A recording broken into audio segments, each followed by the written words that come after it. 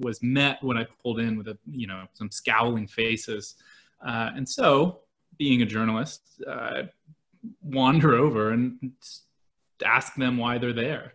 And turns out this group, they call themselves the Friends of Forrest, had spent really the better part of 2 decades fighting about this monument of Forrest that they had put up. Then that monument was stolen. Another fight about whether they would be able to put up a replacement monument. They had just won that fight in federal court. And so they were out there that day to sort of prepare the grounds of this Confederate cemetery so that they could rededicate this statue of Forrest. And the juxtaposition, the dissonance of that experience, being there for the 50th anniversary of the sort of climax of the civil rights movement, and having a strange encounter with these neo-Confederates, it gave me whiplash, and I became really fascinated with Forrest, wondering about who he was, asking questions about what it meant to put up a monument to him in 2015. And so I was starting to poke around that story a little bit. The new statue goes up, and just a couple weeks later, Dylann Roof murders 9 parishioners of Mother Emanuel AME in Charleston, South Carolina. And in the wake of that, protests across the country really break out, and there's a referendum on Confederate imagery, the flag, and Confederate monuments, things that bear the name of Confederate leaders. And so because of this really strange encounter that I had had just before, I start to follow some of the campaigns aimed at Forrest specifically. And he was an interesting subject, as many of you probably know. Forrest, you can understand sort of in contrast to someone like Lee. Lee, from one of the first families of Virginia, the sort of exponent of the Southern gentry. Forrest ran counter to that. He was grew up impoverished, made a fortune as a slave trader, served as the first Grand Wizard of the Klan after the war, operated a convict leasing plantation after the war as well, as an accused war criminal for the massacre at Fort Pillow. So he represents a sort of sharper edge of Confederate memory. And there's a county in Mississippi named after him. There's a city in Arkansas, State Park in Tennessee. And so there were referendums everywhere, protest movements everywhere to follow. I followed the clash in Memphis and the dramatic removal of that 30-foot equestrian statue, the cartoonish, grotesque statue of Forrest in South Nashville that was sculpted by the man who co-founded the League of the South, a group that would go on to be major instigators of violence in Charlottesville a couple of years ago. And then one of the other stories, of course, and the reason for us being here this evening is that I followed the protest movement to rename Forrest Hall, the ROTC building on Middle Tennessee State's campus. And there were a number of reasons for following that one. There were, with so many to choose from, this book follows 4 stories. And this was one of them for a number of reasons. From a sort of craft writing point of view, this story made a lot of sense, partly because it was happening over the course of an academic year. So of course, storytellers know you have a nice, clear beginning, middle, and end. And with it, characters like two of whom who are with us tonight, Joshua Crutchfield and Sarah Calise. And talking with Joshua gave so much insight into the present day protest movement and the experience on campus that day, not that day, but that year. And Sarah, of course, providing so much insight into the deeper history of the school's entanglement with Forrest, how they've used Confederate symbols and symbols of Forrest over the years, and what it meant and where it came from. And then, of course, people on the task force that the university put together to decide if they were going to change the name or not. So it really was a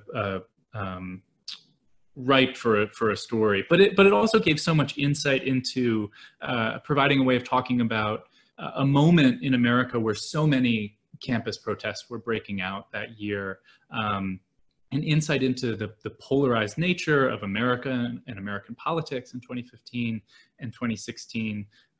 Of course, the sort of Kafkaesque restrictions that the state of Tennessee had imposed to protect Confederate symbols. And then, of course, the sort of remembering and forgetting that's at work in our collective memory when we honor someone like Forrest. And so Murfreesboro and Middle Tennessee State offered an interesting case study to see what you're remembering when you honor Forrest, at least publicly, and what you're forgetting, at least publicly, or neglecting to talk about in public. So things like the sign just outside of Murfreesboro that marks the place where Forrest rested before he leads the raid in Murfreesboro in 1862. And you can look at the minutia of the memories of the war that want to focus on the battles.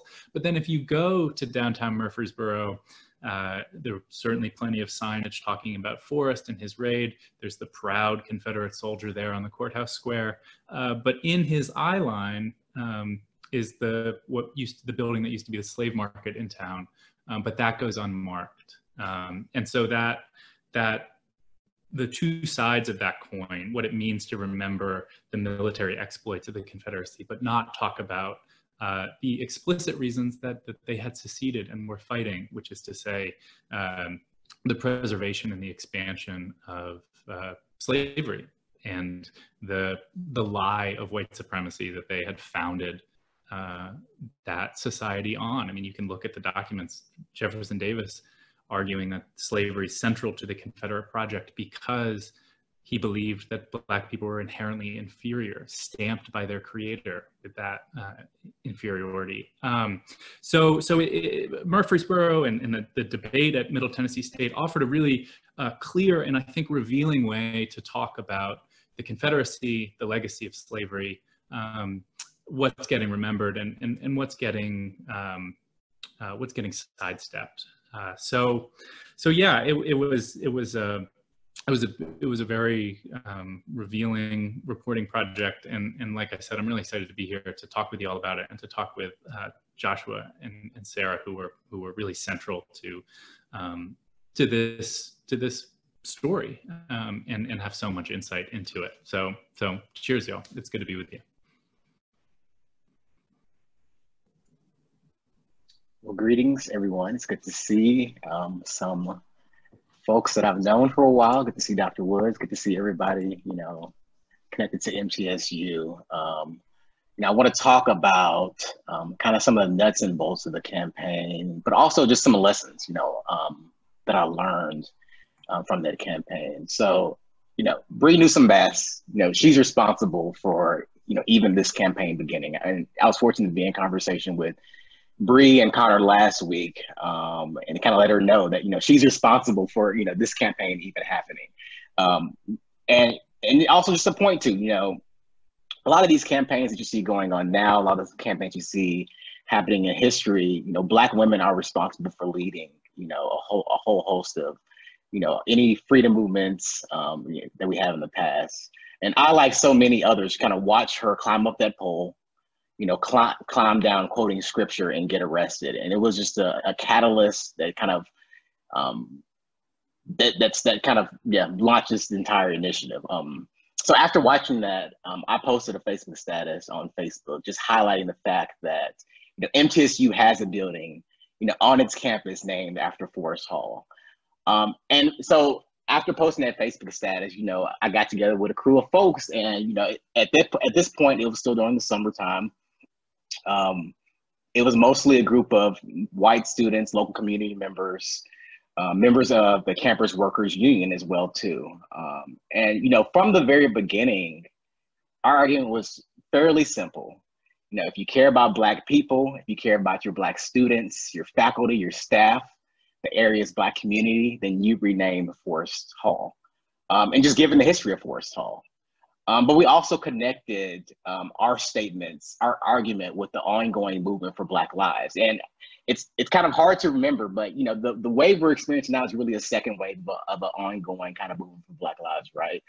This first movement, I think, was a little bit distinct. It was, there were less, it was less diverse in the kind of the first half of this, but it was an ongoing, that was the backdrop of this campaign, the ongoing move for Black Lives. And we also connected to, our argument to the long history of Black students that are already attempted to get rid of these symbols, get rid of this iconography on campus. MTSU, as we know, was like many other campuses, many other Southern schools during this time period, who embraced Confederate iconography, especially after the Brown v. Board decision in 1954.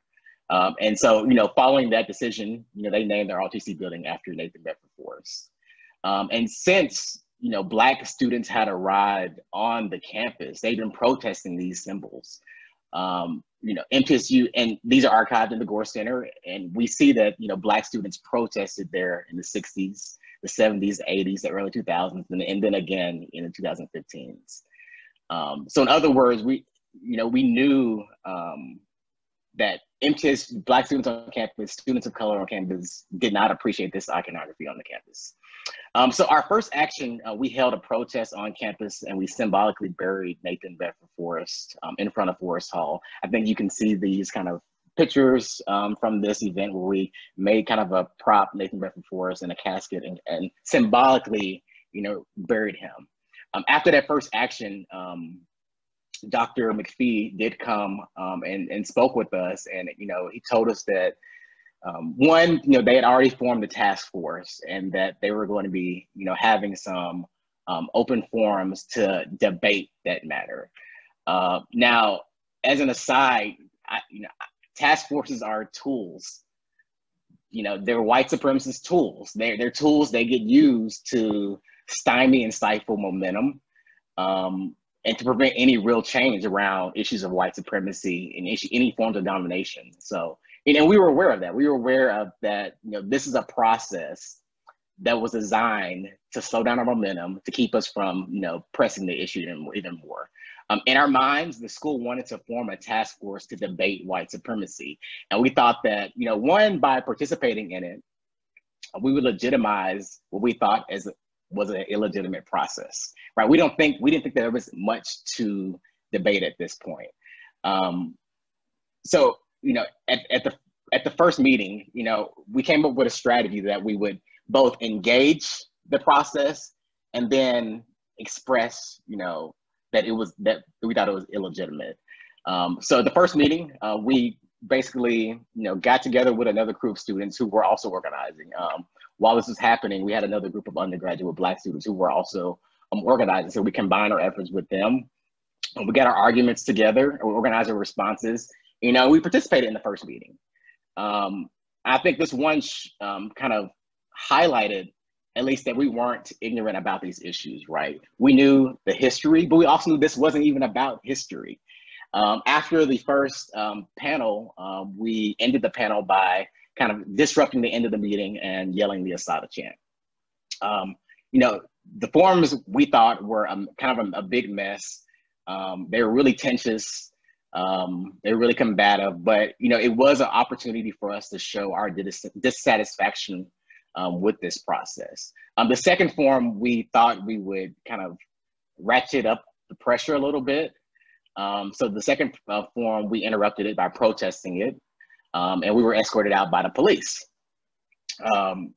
Before the beginning of the third forum, and I think my timeline is right here, I published a letter with the local newspaper editor suggesting that Black students should transfer from MTSU to HBCUs. Now, the reason behind this was, one, I felt that we should not be no longer begging. We shouldn't be begging for this. And at what point does begging begin to diminish your own sense of being, right? Two, recognize that the MTSU, Black students at MTSU, students of color at MTSU, make up a considerable, majority of the school. And just as a strategy to threaten the school, right? What would it mean if your students pulled out and went to a different school? And that would threaten, the school's bottom line. So I published a letter. We had a third forum. After the third forum, we marched to the president's house. Again, we're trying to express our discontent with this process. We're agitating. We're taking methods from previous movements and dramatizing, you know, the issue here. So we marched to President McPhee's house. And after all this, right, this is a year-long process. The task force did decide to recommend a name change. Their recommendation was then sent to the State Historical Commission, and they decided not to change the name. And you know, this points back to, you know, the process of creating task force. You know, if you look at the makeup of the task force, and somebody didn't mention last week to Connor, but you look up the, you know, who made it the task force. One of the people who co-authored the Tennessee Heritage Law that made it harder to get these things changed was on the task force. And so the process was set up for us to fail, you know, really from the beginning. But, you know, I think, you know, I did learn some lessons in this. I think, you know, this left me thinking, you know, is this something that Black folks should be working on, right?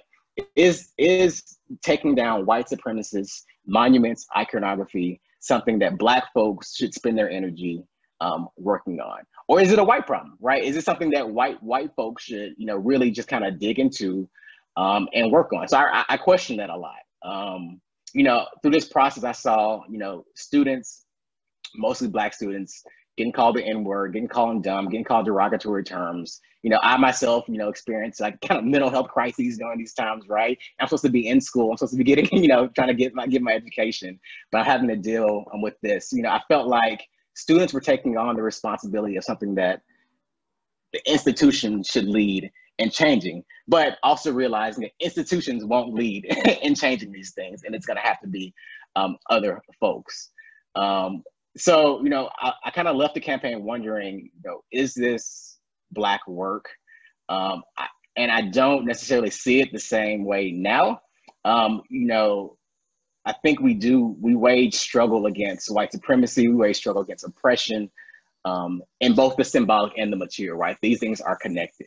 You know, the presence of a Forrest Hall on campus points us to other directions in our society, right? The presence of Forrest Hall on campus points us to the afterlives of slavery, the afterlives of Jim Crow, the ongoing, you know, ness of, you know, racial capitalism. And so I think that, you know, if we're going to work on the symbolic level, we have to make connections to how these impact us, how these have material weight in our lives. And in the same way, you know, if we're working on the material conditions, we have to connect them to how these symbolic forces, how they held up in our lives as well too. So with that, I'll pass it to Sarah.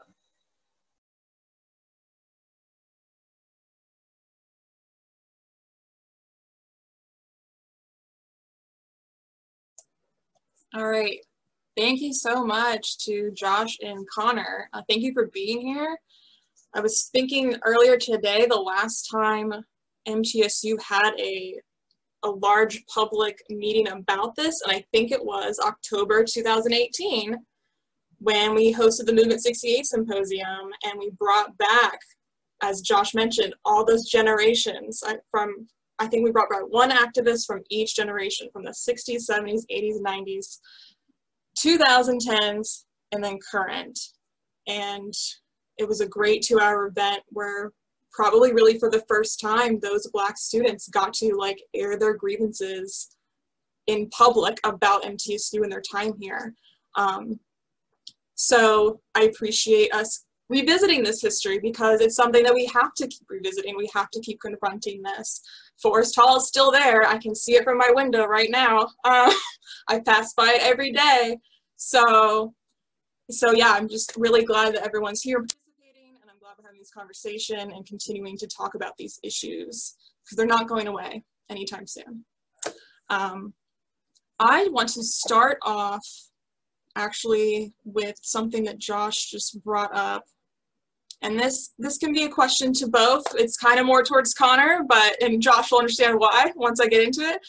But Josh talks about, is this a white problem, or is this a Black person's problem, or is it both? Really, it's probably both, in my opinion. But the reason that I, as a white person on this campus, started the Forrest Hall Protest Collection. The reason I started documenting the current movement that was happening in 2015, and then really going back into our archives and digging up everything I could find. Any Confederate flag that appeared in a yearbook, anytime the Forrest mascot appeared, you know, I was just scanning all those little instances. The reason I built that collection is because I felt, as a white person, as a white archivist, as a white public historian on this campus, it was probably easier and safer for me to talk about these controversial issues on this campus and not have the same repercussions that my Black and brown colleagues at MTSU probably would have.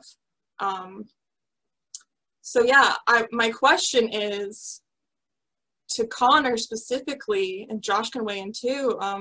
Connor, you talk about in the book, and I think this is one of the greatest parts about the book, your own struggle with your whiteness in terms of all these stories, and how you kind of talk about this internal, how these Forrest monuments relate to you too. You didn't think they did at first, but then you realize, you know, wait, they're putting his monuments up in my name too.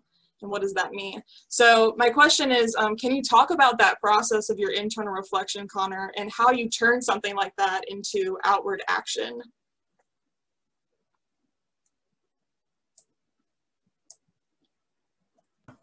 Yeah, definitely. So I grew up in Lancaster, Pennsylvania, you know, just north of that mythical Mason-Dixon line. You know, I think that the sort of received wisdom growing up was, you know, race was a problem for Black people, and, you know, brave men like Martin Luther King stood up and marched and, you know, helped us get past that. And, you know, insofar as it's still a problem, it's really just, you know, kind of a problem down there. Convenient way to think about it, but just, you know, as naive as can be, I think. And so over the course of this project, you know, reporting in 4 different cities, trying to take the scope of really centuries of American history that spool out in both directions from the Civil War, you know, I really started to see that, yes, the Union victory in the Civil War led to the emancipation of slaves, but it did nothing to combat the ideology that was underpinning it, that white Americans, North and South, were using to justify this tilted board, the lie of white supremacy, that, you know, that Black Americans were inherently inferior, and so we could sort of cope with the moral bankruptcy of an institution like slavery. But and so digging into it, I come to see, you know, even though I want to affiliate myself with the Union Army, really coming to see all of the wealth that is generated from the slave system enriching Northerners, you know, and how that system continues to play out long past the Civil War. You know, we live in a country that has a 10-to-1 racial wealth gap. The coronavirus exposing the, you know, the disproportionate toll that it's taking on Black Americans, exposing inequities in our healthcare system, and then prompting me to think about the ways that race shapes my life. You know, again, it's sort of the received wisdom is that, you know, whiteness is just a sort of default, or the kind of room tone of American life, and we're not encouraged to think about the way that race shapes our life. But, you know, in everything from the way that you get a mortgage for your house to the way that your school is zoned and funded, you know, race had everything to do with how I move through the world and the lines on which, you know, I've built my life. And so yeah, this project was really a arc of coming closer to Forrest. I think when I started reporting this book, I thought, one, that I could sort of be exempt from it, that I had this sort of outsider status. I was a white Northerner. I was a good white Northerner. And I could sort of just be the sort of third person observer, neutral journalist. But the more that I came to see how, you know, in every facet of our lives, this construction of whiteness, a way of hoarding resources, wealth, opportunity at the expense of people of color meant that I had a stake in it too. And so if I was going to write this book, I was going to write about Forrest, I was going to write about the legacy of white supremacy, I was going to have to write about myself too.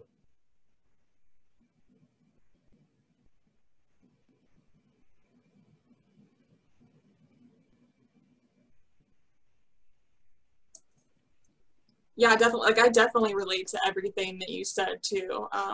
I think building the Forrest Hall Protest Collection really made me think about my own whiteness more than I ever had before. I grew up in Florida, which, depending on who you are, is the South or not. I would say it's South. And I had never heard of Nathan Bedford Forrest either until I moved to Tennessee. And then once I knew who he was, it's like I couldn't stop seeing him. And he almost like haunts you in a way. Unfortunately. So yeah, and then my experience in 2015, 2016 really just drove home that for me, as I continue in my work here at MTSU, that this is something I can never stop talking about as a white person on this campus. Even if they take it down, we're the archive, what we do is history, you know, we're going to continue to talk about it because that is part of this campus's past, and it's not something that needs to be hidden or you know, put away just because the building's gone. Because I think, as Josh alludes to, you can take down symbols, but the structures are still there. Anyways, I'd like to move on to another question for both of you. That's kind of, we're gonna zoom back out to just America in general.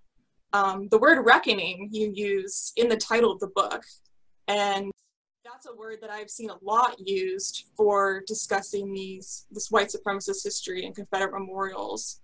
So I just wanted to ask, in both of your opinion, what does it mean or even look like for America to finally reckon with this white supremacist history? Is it possible? Are there other models that we could look to? I immediately think of Germany, who banned Nazi symbols after World War II, and then South Africa has a Truth and Reconciliation Commission.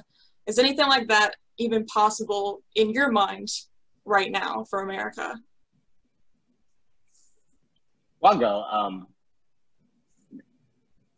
First, you know, the history of the Confederacy, it's easy for Americans to think about the Confederacy and not see themselves, right? It's easy for folks to look at the Confederacy and not see it as a legacy of America, and that, you know, America is a legacy of the Confederacy. They're tied together. The American flag and the Confederate flag are ultimately tied together. And so on one hand, you know, the Confederacy allows us to kind of see a kind of overt history. They're the losing side, kind of, I guess, right? And make judgments about that. But it also stops us from really engaging with the problematic reckoning that needs to happen in America, right? Like, so what fictions continue to guide us as Americans, right? Fictions around freedom, fictions around whiteness, innocence. You know, like we have a Supreme Court, you know, nomination going on right now, and the judge is talking about, you know, standards of objectivity, of, you know, of constitutionality, of reading a racist document, right? And so, like, we have to begin to reckon with the root of America is racist, right? The root of America is rooted in racial capitalism, and that's gendered, you know, they uphold these forms of oppression, and it's at the root of America. And so we can't have that honest conversation, then there is no reckoning, right? And I mentioned this earlier, you know, if we see a Confederate monument, a Confederate statue, a Confederate building, it should point us to America. And the existence of prisons in America kind of points us to the afterlives and the afterlives of slavery and the unfinished work of abolition. And so, you know, America still has these long problems that have never, ever been solved. And we're not honest about it, right? We're not honest about this history. And so when's the reckoning going to happen? And we gotta, you know, the pandemic has exposed myths about so-called individual liberties that America says they give us, right? And these individual liberties fail to protect Black and brown people historically, and now you see how individual rights during the pandemic, you know, have failed to protect vulnerable people that have historically been vulnerable. And so we gotta ask ourselves, what are these myths about freedom and liberty and justice that were created when people were unfree, right? That when women were unfree, when Black folks were unfree, when indigenous folks were getting kicked off the land, and we still all live on stolen land, right? We're not willing to have those conversations. And it's easier for us to pin it on the Confederacy and pretend like it's a problem that's strictly a historical moment, right? It's a problem that's strictly in the past. As long as we continue to, even as historians, think about it as a problem that's in the past, and we're not still living in those afterlives right now, right? We're not still living like we're not still living in an age of mass incarceration, with a white backlash to Obama, right? We're not still living in those times, and so we won't have a reckoning until we can be honest about that kind of history. Yeah. I would only add to that. You know, it might be useful to think about a reckoning, you know, as it comes to us from accounting, you know, like to actually to reckon the cost of something. And so for a reckoning in America to happen, we might look at the massive amounts of wealth that are extracted, to say nothing of the physical and spiritual torture of slavery, but the financial theft that happened over the course of the you know, first half of the 19th century, as modern American capitalism is built through slavery, mortgages, speculations. You know, the instruments of capitalism that are still with us are developed to extract the most wealth from enslaved people as possible.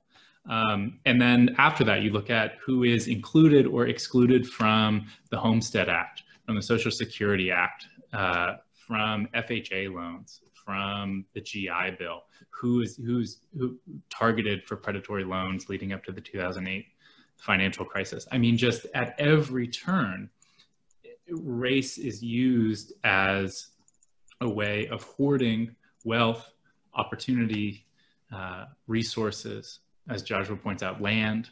I mean, just the material truths of American life break down along racial lines because it is this instrument of exploitation. I mean, because there is no there's no biological fact of race. It is a political term in the sense of how power is organized. It's this sort of confederacy of pale-skinned Europeans who are coming together, and that is going to shift over time. But the central bargain is the same. We're gonna give ourselves what Du Bois called the wages of whiteness, and betray the ideals of a free and open democracy that we you know, pray to but never really live up to. So yeah, I mean, that's the reckoning, and that would be huge. I mean, to address that, to address even one component of that, say housing, which is, you know, Ta-Nehisi Coates in his famous essay, the Case for Reparations, can make the case for reparations only on housing, right? That is a massive redistribution of wealth, a massive reorganization of our society, sorely needed one, but the you know, a daunting task nonetheless. So how do you do that? And I think Josh was absolutely right. Like just like squaring up to and being honest about where all of this came from, the lies that we've told ourselves about what this nation does, who it affords opportunities, freedoms, liberties to, and who it withholds them from, and what the consequence of that is. So yeah, I think if we want that reckoning, we need to come to a common understanding of our past and its consequences on our present. So things like this, I think that's when the symbolic becomes really important, right? Because there are opportunities to stage that that referendum on our history and get, maybe, I don't know, you know, it fits and starts, but get closer to a common understanding of that past. And it's hard, Connor, even like if you look at like our current like political kind of landscape right now, right? It seems like regardless of your political persuasion, right, you're not engaged in this real reckoning. You're engaged in symbolic reckoning, right? you know, a movement pops up, you know, Black folks, we see now more videos of Black folks getting killed by the police. And what do we have, you know, in Congress? We have, you know, fake gestures of kneeling and like African kente cloth, you know, in place of real substantial like engagement with the issues. But the problem with that is, you know, if folks in power, regardless of your political persuasion, right? If you're liberal or conservative, you have a vested interest in not shaking up the status quo and not really questioning, you know, or having that reckoning that's going to destabilize your power position and authority, right? And so that's why you have a candidate like Donald Trump, who's a law and order candidate, and you have a candidate like Joe Biden, who's a law and order candidate, who's talking about giving $300 million more to the police, right? And so how does this reckoning happen, right? And you know, that's my question. And you know, you have to waver between, you know, like, I don't know, a tightrope of hope, you know, I don't know. Yeah, I think you perfectly set me up for my next question, Josh, actually, which is about hope. Connor and Josh, both you mentioned in the book, Josh in your interviews for the book and Connor in your narration, that you go back and forth between having hope and losing hope in this process, between optimism and pessimism. Is hope a conscious strategy for these movements? Is having hope something you can learn? Josh, you want to take that first? Yeah, you know, Ruth Wilson Gilmore, she wrote the book Golden Gulag. You all should read it about prisons. But she calls hope a discipline, right? It's something that you have to foster, something that you have to practice, something that you have to wake up every single day and engage in it, right? And, you know, I've always said that, you know, I find my hope in like the people doing the work, right? It won't be in the institutions. It certainly won't be in this country. It won't be in a school, right? It's got to be in the people that are doing the work. And if you have 2 or 3 people, it's always going to be a small number. Then for me, that's where the hope has got to lie. And I got to believe, you know, to get through this day and to get through tomorrow that, you know, we're going to win this in the end. And so that's my hope. It has to come from the people. Yeah, I for a long time while I was working on this book, I was kind of driving myself crazy, swinging back and forth between having hope and not having hope.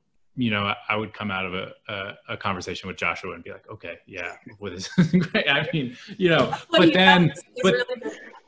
then, you know, whatever, the historical commission votes against MTSU or votes against the city of Memphis, or, you know, Heather Heyer is killed in the streets of Charlottesville, you know, what, like swinging back and forth between these two. And I don't know, I really like what Josh was saying about hope, and I feel like I need to maybe reevaluate the stance that I kind of landed on.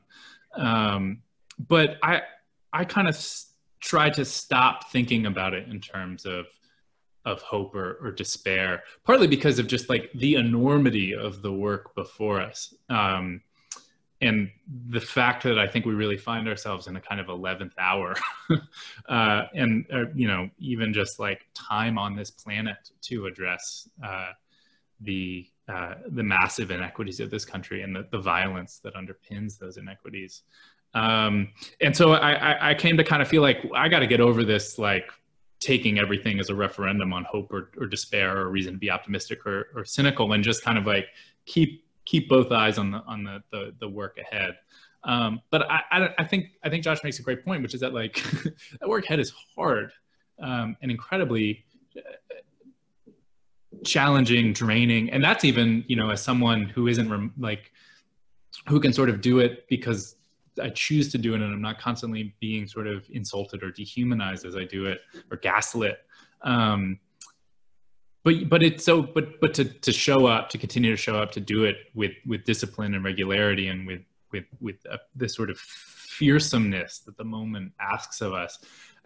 Yeah, maybe I do need to find a way to just like keep hope and stay in a deeper way. Maybe being too wishy-washy about it.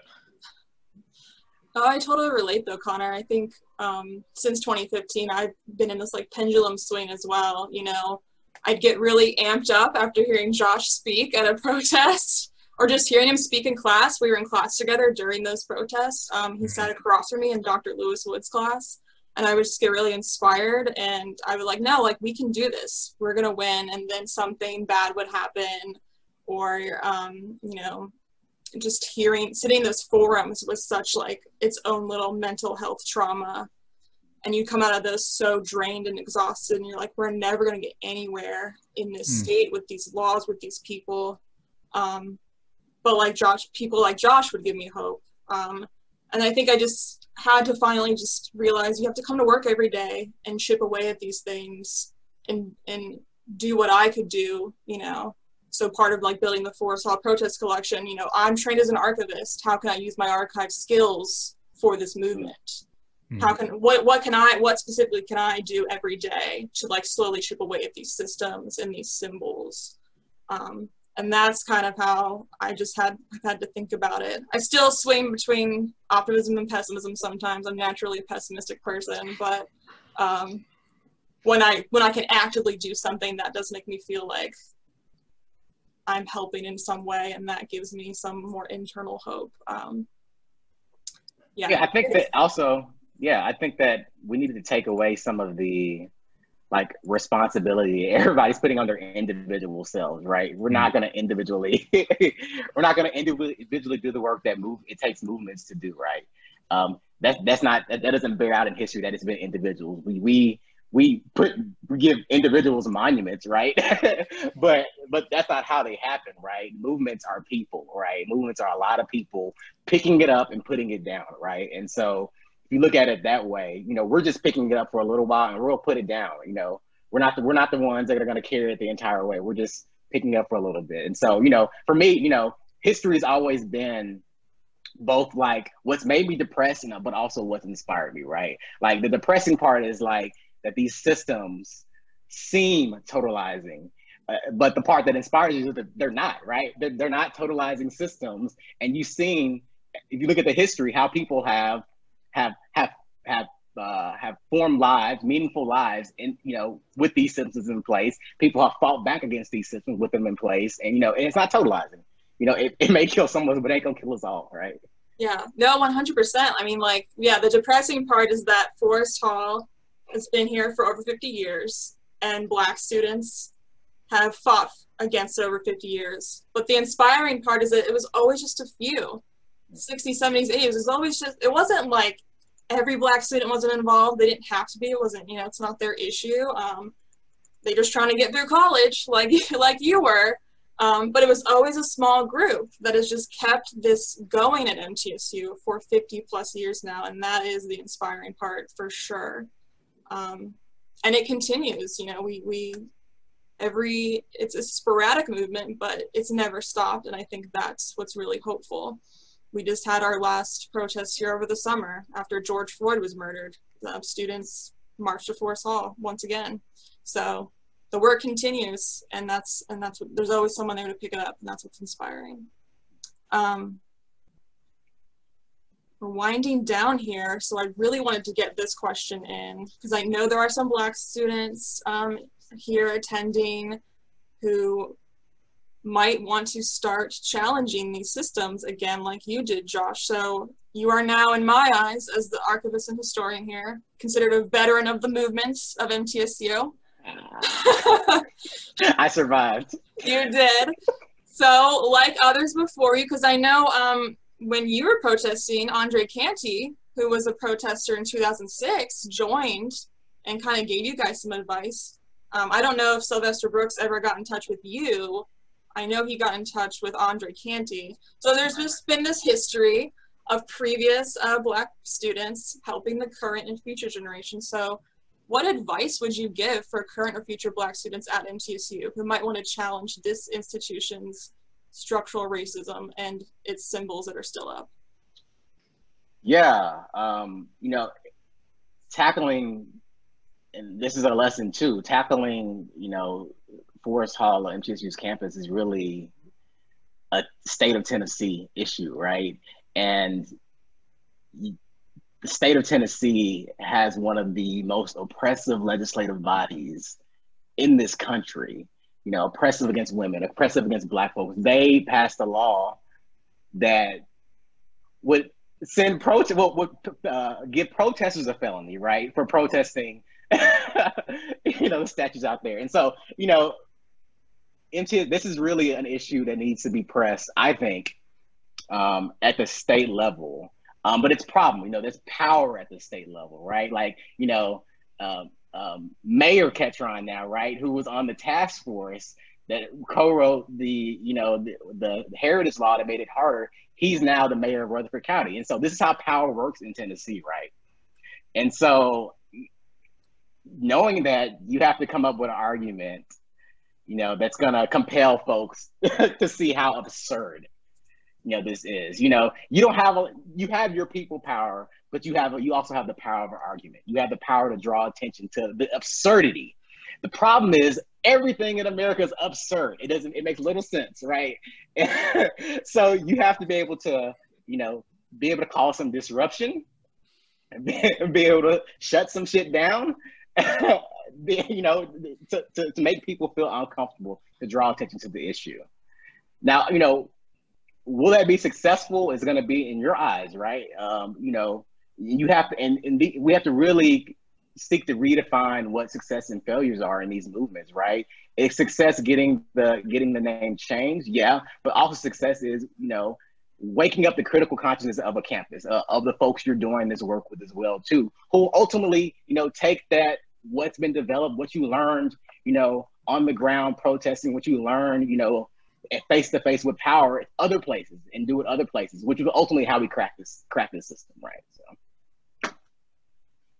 Yeah, I like that. I would say, as a white person on this campus who was a student at the time in 2015, and I just remember being really angry because I knew there were more white people on this campus that agreed with us, that were on our side, than that showed up, whether physically or emotionally, to us as students going through that movement, or wrote a letter or anything.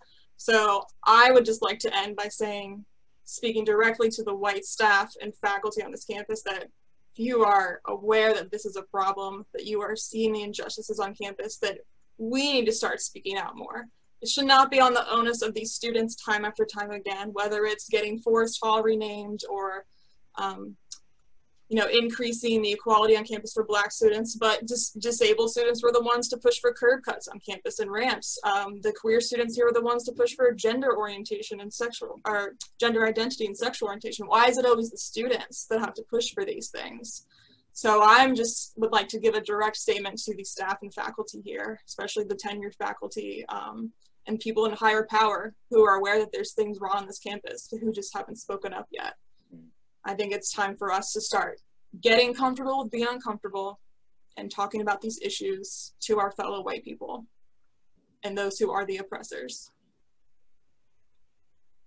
With that, we got 5 minutes left. Connor, Josh, you have anything you want to wrap up with? Last statements? Anything?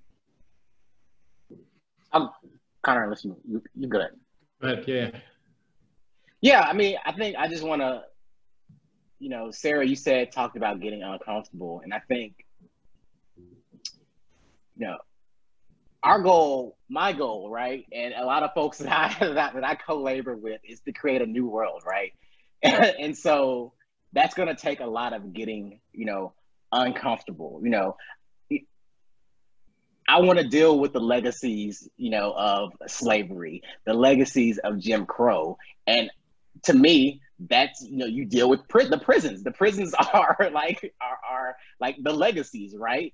And, what does it mean, to fight against white supremacy right now? And I think that means, really thinking about an abolitionist future where we don't have folks locked up in cages, mostly Black and brown folks and low income folks locked up in cages.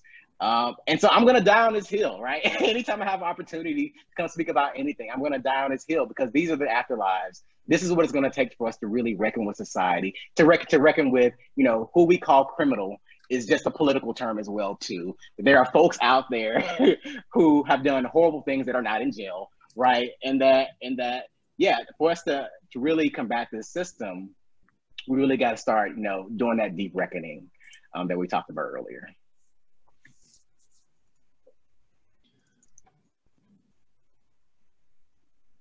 Connor, anything? I think we do have a couple of questions from the audience if we want to move into that real quick. I know we're almost at time, but if Lewis, you want to ask one or two of those questions?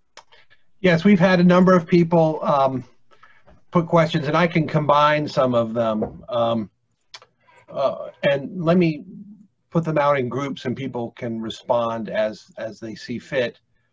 Someone asked about the task force itself and wondered why, maybe Mr. Crutchfield could speak a little bit more about why he thought the task force itself was illegitimate. Another question was about scholarship, which is always cool.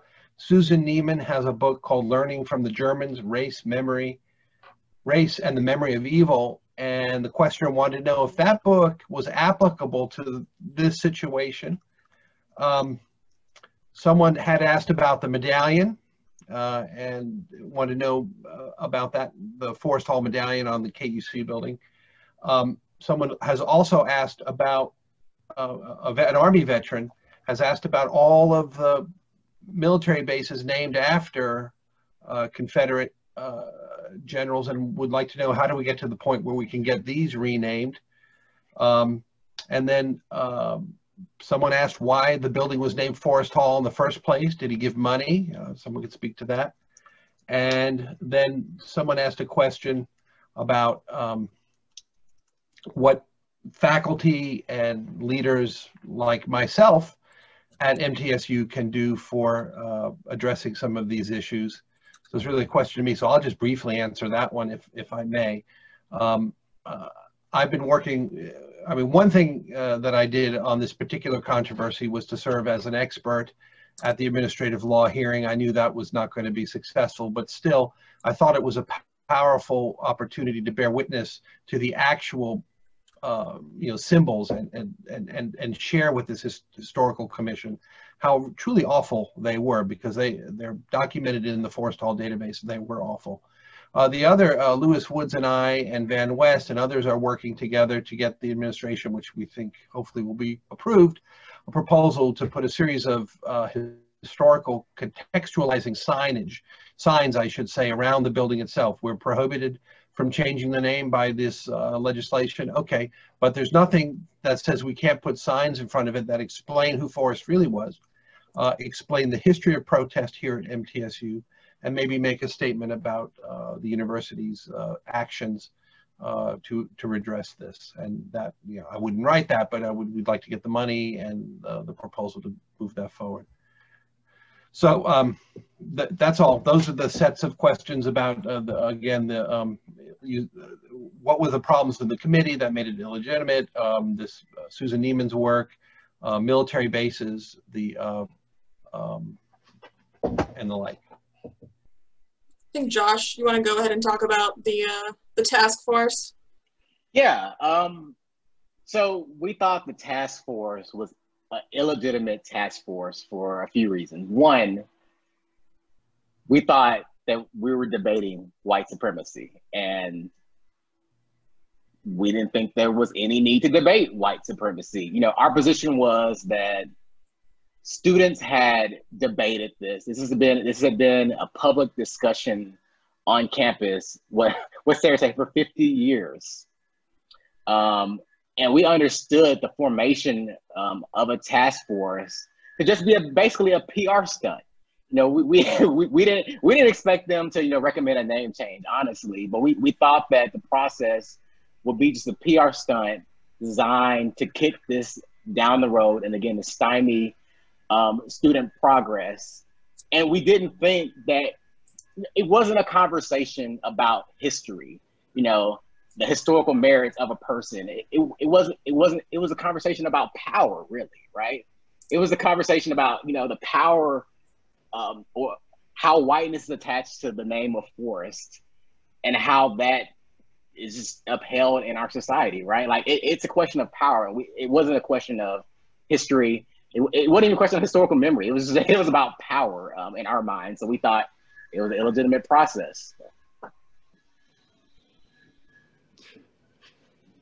Yeah, it was. I think it also,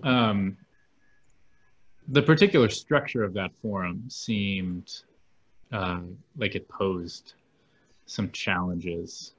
And too, I talked a little bit earlier about this story being a kind of lens on polarized America, and that sort of tit for tat style of the forum where people pro Forrest would testify for 3 minutes or 2 minutes, and then someone who wanted to change the name would testify, and sort of going back and forth for hours. I mean, they were long meetings. I think really sort of exposed this really deep rift in America, basically sort of two views of how we look at our past and how we trace that past into our present, and how that breaks down along, who has power and who doesn't, as Joshua was saying.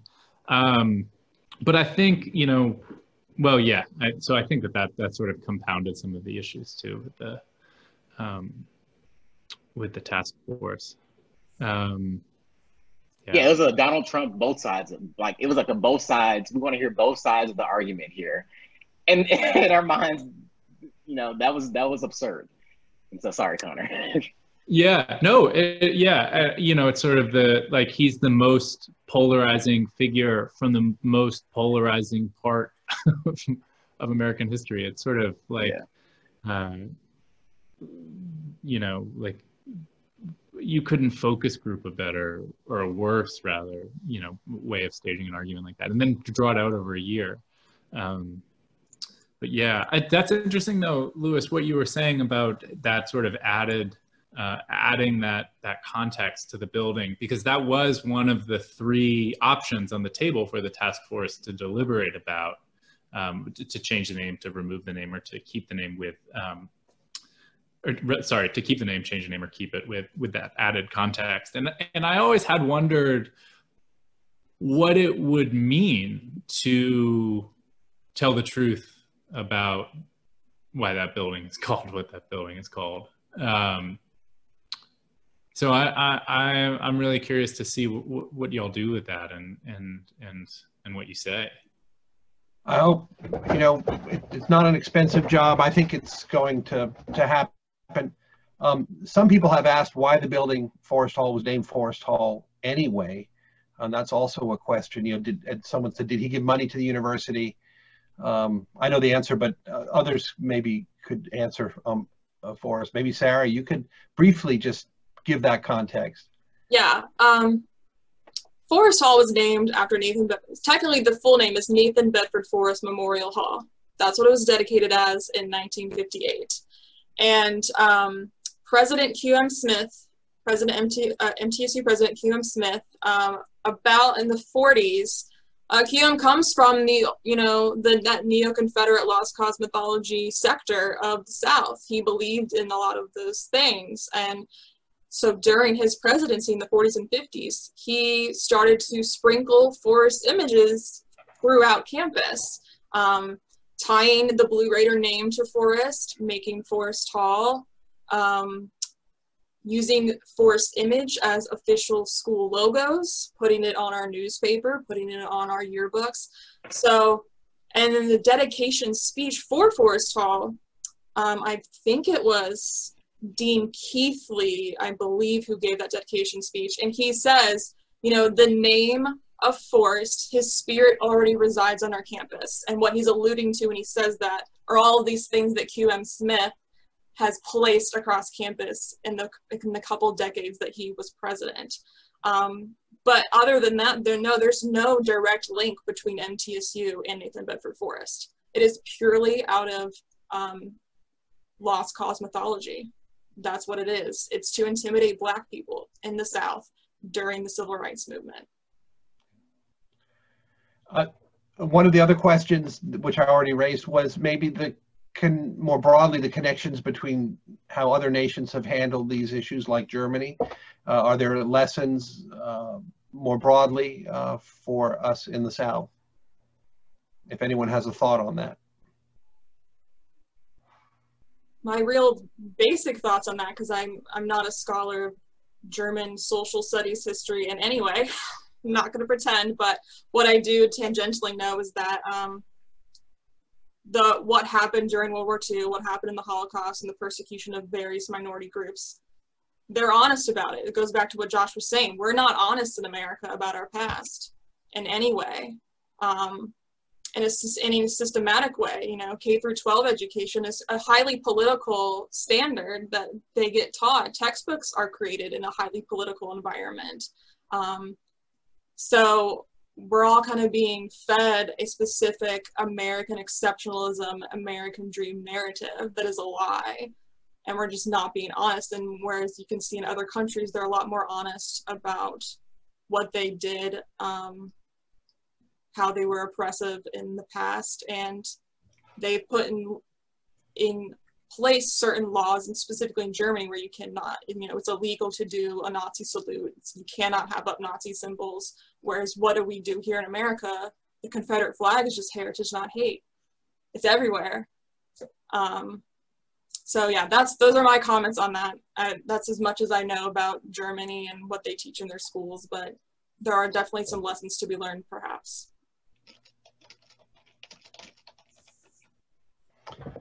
Another, someone had also asked, just to remind us, the issue of military bases. You know, if there's a particular observation among the panelists on that, perhaps. Also, there's another question that I haven't posed, which is, how would Josh and Connor advise professors, faculty, directors of institutes at institutions and the like harness their power to address these issues? Yeah, I think, you know, if we understand race as a political force and not a biological one, which, as you were saying earlier, doesn't have a basis in biology, but rather as a way of sorting power. I mean, I think this is true for professors, or, you know, for anyone who's interested in doing this work. Like, look where the power is. And it didn't get that way by accident. You know, we might be participating in some of these systems passively, and conveniently sort of blind to how they're playing out, but they are playing out, and they're the people who have power don't have power by accident. So vest power seek to disrupt that system, invest power in ways that can lead to more equitable outcomes, racially, you know, for queer students, you know, across the board. Like, this is, we haven't wound up here by accident. And so I think naming it, seeing it, talking about it, and seeking to challenge the power that it protects, I think is the work. Yeah, I've just been thinking about, you know, syllabi lately, right? Like, especially for professors, you know, are you upholding the master narrative, or are you disrupting it, right? Like, what's your version of history? You know, we have to come to understand that, you know, there's no one master version of history, right? There's multiple histories, but are you teaching that master form of history, right? Are you teaching that Abraham Lincoln freed the slaves at X, Y, Z, right? Or are we teaching about how people, you know, fought for freedom for themselves? Like, I think, you know, even our pedagogical strategies in the classrooms have to reflect the ways that we're disrupting power. And that's also in the field of knowledge, right? And especially history. That's one of the ways we can disrupt this. Lewis, you had asked earlier about the military bases in the South being named after Confederate generals, which, I mean, on its face is just a massive betrayal of one of the consequences of that war, which was that the South seceded, a sort of traitorous project. But I think you see the historian David Blight talks about how there were two really main challenges after the war during Reconstruction, and the first was to sort of unite brother and brother, you know, the sort of white Northerners and white Southerners finding reconciliation. And I think it's convenient to try and interpret the military bases named for Confederate generals in that way, like, oh, this was reunification. Of course, the other central project of Reconstruction was to vest full citizenship and political power in the formerly enslaved. And of course, Reconstruction shows the strides taken in that direction, and then of course redemption, the betrayal of that project, and the reimposition of Jim Crow. And that's at the time when these Confederate monuments start to go up as the former Confederates return to power, reimpose white supremacist laws, white supremacist organization of these towns and states and region. They hoist monuments to their heroes, and they, start to name these bases after their heroes as well. And it's impossible not to interpret that as an insult, a form of intimidation, a reminder of status to Black people in the towns where these bases were going up. Henry Louis Gates has a great book, Stony the Road, that documents all of these images at the time coming after Reconstruction, that fixed his argument, is showing how it fixed in white American psyche, even on this sort of deep level, images of Black inferiority and white sort of heroism, and we see that in the Confederate monuments. We see that in military bases named after Confederates. We see this in so many different ways that, such a visual culture, and so much of that is meant to underpin a view of Black Americans as inferior. So yeah, I mean, it's all linked. This symbolic work has deep sort of psychological impacts too. But yeah, it's not good. I know we're about to get off, but I would also just push folks to think about also, military bases, the connection between military bases and the violence of the Confederacy, right? Like, this is like, the connections on one hand don't make any sense, but the connections on the other hand make total sense of how the Confederacy and America and these bases and the military are all tangled up in this war machine that has not stopped since America has been a country. There's one last, somebody has been waiting patiently for a question that has a quick answer, and this might best be answered by Sarah. Someone's asked about the medallion, the Forrest medallion that hung on the KUC, and how it seemed to have disappeared. This would have been maybe 30 years ago. And story is told in our Movement 68 video, but Sarah, if you could share that briefly. Yeah, so by 1989, students formed an NAACP student chapter on campus, and Vincent Windrow, who some of you probably know because he works on campus in student success, he was the leader of the NAACP student chapter, and first thing they did that fall semester in '89 was right into the sidelines where a lot of this stuff happens. A lot of Black students over time, go straight to sidelines, put out a letter or something, and that starts a debate on campus. So they said, what's up with this medallion on the KUC, the student union at the time, the only student union, so that's where everyone's gathering, right? Why does it make sense to have such a racist symbol where Black students and brown students have to be? And from my understanding from Vincent, that it was kind of a back and forth for a couple of weeks, and he tells his story way better than I do, by the way, so go watch Movement 68 on our YouTube channel. But he gets a call towards the end of the semester, right before we break for Christmas, or winter break, excuse me, and I think it was from President at the time, Sam Ingram, and he said, I have an early Christmas present for you. Go see the KUC. And the medallion was gone. President Ingram, after listening to Black students' grievances and the injustices they have experienced on this campus, he decided to just take it down, not ask anyone's public opinion, not ask white people what they wanted to do. He just said, this is a problem that has come up time and time again. It's a problem. It's being brought to my attention now, and he just decided to take it down. So that story is actually a really good example of someone higher power on this campus just going straight to the core issue and just dealing with it without all this without what, as Josh refers to it, without debating white supremacy. We don't need to debate it. He was like, no, I'm just going to take it down. And it did cause a lot of controversy when people came back from winter break. A lot of white people were upset for years. MTSU was still getting letters from the Sons of Confederate Veterans, United Daughters of the Confederacy, till about 1993 is the last one that's in our archive, at least. But MTSU stuck with the precedent that the president set, and they said, we're not bringing it back. It's gone for good.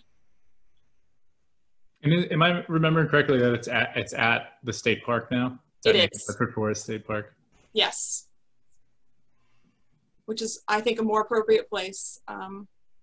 Or I was asked recently in a news story, you know, where do I think as an archivist historian these Confederate monuments should go? And I said, you know, someplace where these Confederate groups still exist, you know, they have their own land or their own property like these state parks. Or I said that they should go in the trash. And I definitely stand by that statement to this day. They don't belong in museums or archives because they will not be interpreted properly. There's still there's too much tension still that it'll be misinterpreted in a oppressive way. So they just need to be gone. And that's there's a Confederate museum coming soon. I think it was supposed to open in May, but had to be pushed because of the pandemic. But yeah, I think maybe it's near his birthplace over toward Chapel Hill, I think. Okay. But yeah, I think there'll be a repository for a lot of these statues. I think the one from Memphis will wind up there eventually. Yeah, so I'm sure we'll be back here soon to talk about it. Oh yeah. Well, I just want to thank all the attendees for coming. I want to thank Josh and Connor and Sarah for their wise comments and engaging discussion. I want to thank Donna Baker, who's a university archivist, who's been sharing some of the specific exhibits in the chat. So please take a note of those. And again, just thank you all. This has been just wonderful. I'm really grateful. Y'all, good night.